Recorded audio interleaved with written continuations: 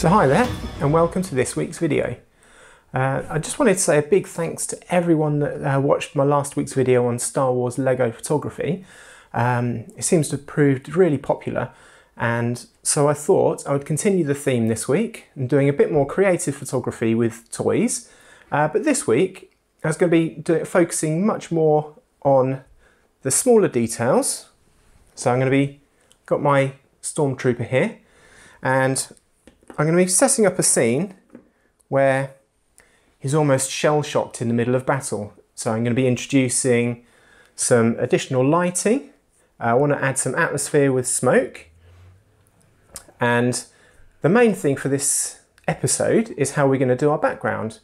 And the way I'm going to achieve this is by using a TV screen in the background and setting up an image like there's a Star Wars background that I've downloaded, and I'm going to put that behind my scene just to give it some extra depth. And hopefully we're going to come away with a really nice image at the end of it. So before I carry on, I just wanted to say a big thanks to everyone that watched last week's video on Lego Star Wars. If you haven't watched it yet, I'll put a link up to it now. If you haven't subscribed to the channel yet, please do. That would be absolutely amazing.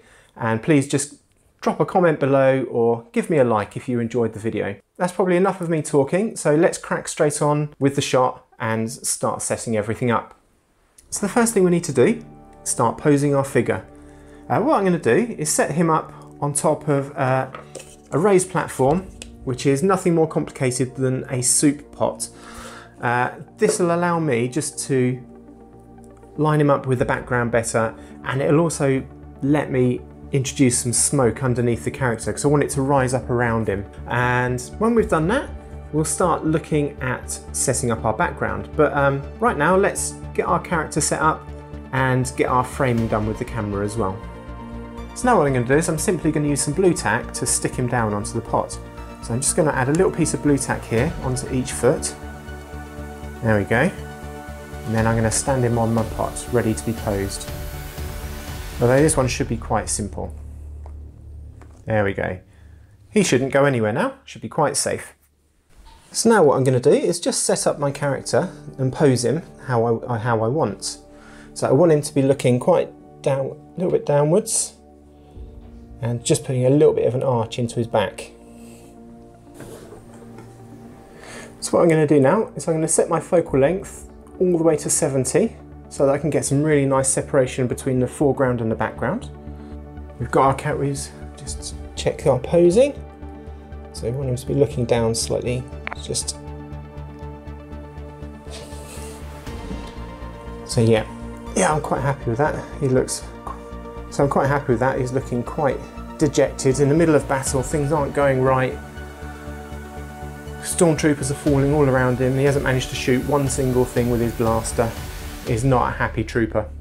Okay, great. So we've got our camera set up. We've got the character set up in the position that we want. The next thing we want to start doing is bringing in the lighting that we want to add to atmosphere to this image. So I'm going to use some cheap ring lights that I've got off of Amazon. I've had these a couple of years now, but they're really useful. One of them's got a blue filter on it. The other one's got an orange filter. So now I'm going to put these to each side of my image, so one half of the image is going to get a nice blue cast to it, and the other side is going to get more of an orange glow. Hopefully sort of creating that feel that, hopefully creating the illusion that there's a battle going on around him out of shot. So let's get these lights set up. So I'm going to position the orange light on one side, and then I'm going to set up my blue light on the other. And I've got these just plugged into a power bank.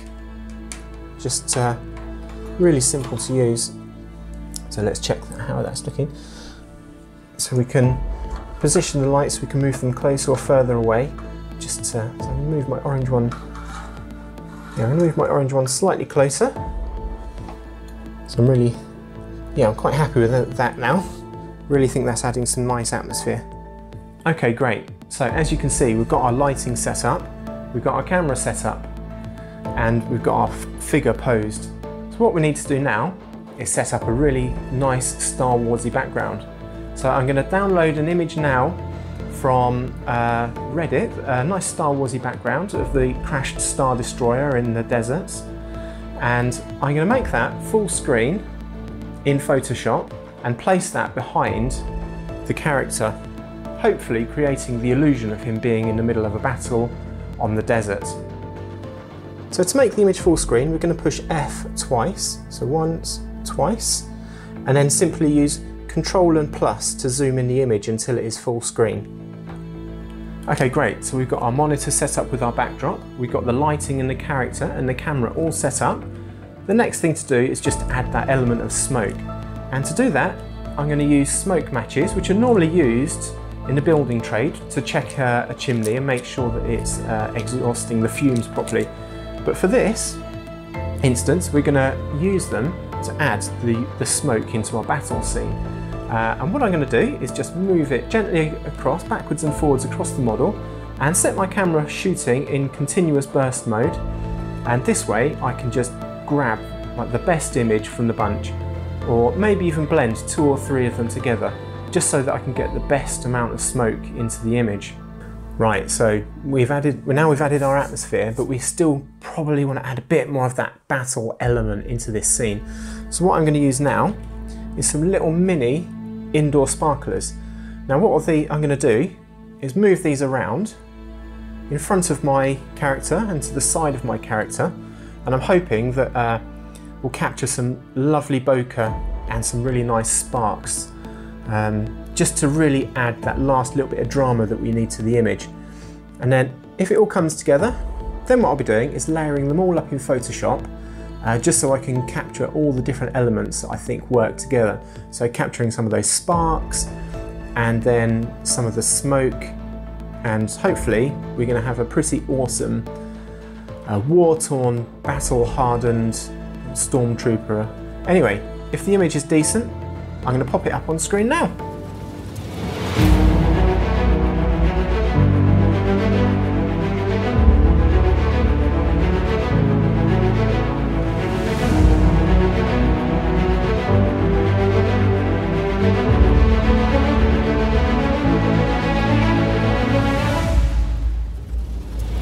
So thanks for watching the video, and thank you so much for making it to the end. If you haven't subscribed already, I'd really love it if you consider subscribing. I cover all kinds of creative photography, from toy photography through to music, through to landscapes. If you can shoot it with a camera, it's going to end up on my channel. So anyway, that's it for this week's episode, and I will look forward to seeing you next time. Take care and goodbye.